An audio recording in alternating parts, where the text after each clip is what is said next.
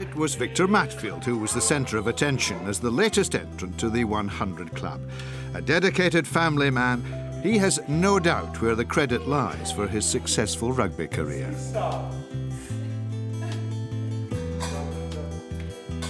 If it wasn't for my wife, I think I would never get to 100 games as well, because in my younger days I was probably a bit of a rough child, and she came in and she got me on the right track and just put back some values that my parents installed but kind of got out of the back door, and she just brought them back into my life, and yeah, she supported me all the way.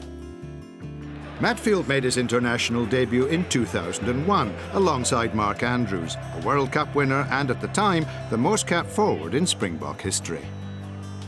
I think my first 10 or 11 tests with Mark, I've learned quite a bit of him, and then of course when he retired, Bucky's came in, and we started a special relationship that's still going. Hopefully we'll go for another year or so. That partnership was at the heart of the Springbok pack and underpinned South Africa's second Rugby World Cup triumph in France in 2007, to date the pinnacle of his career. It was just so special, just everything worked in our way.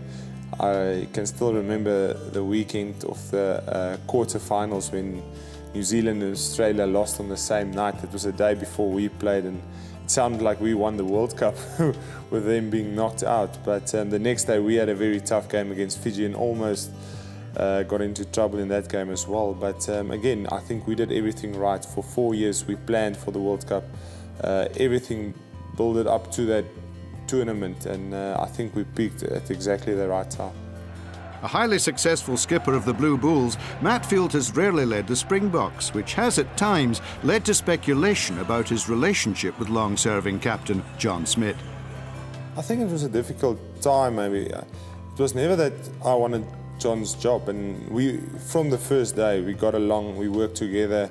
And, but in the media, again, because the Bulls were so successful at that stage, and there was a lot of Bulls players in the Springbok side, a lot of people in the media said, yeah, but maybe Victor and not John or whatever. But I've just enjoyed working with John. I've got the most respect for him. I think he's an unbelievable captain, and I've even learned so much from him with the box setup that I took back to the Bulls and the way I do things. So, yeah, I just got the utmost respect for John, and I just enjoy working with him every day. He stayed on in France after winning the 2007 World Cup to play for Toulon. Alongside the likes of George Gregan, Dan Luger and Andrew Mertens, he experienced the uncompromising attitude of French club rugby.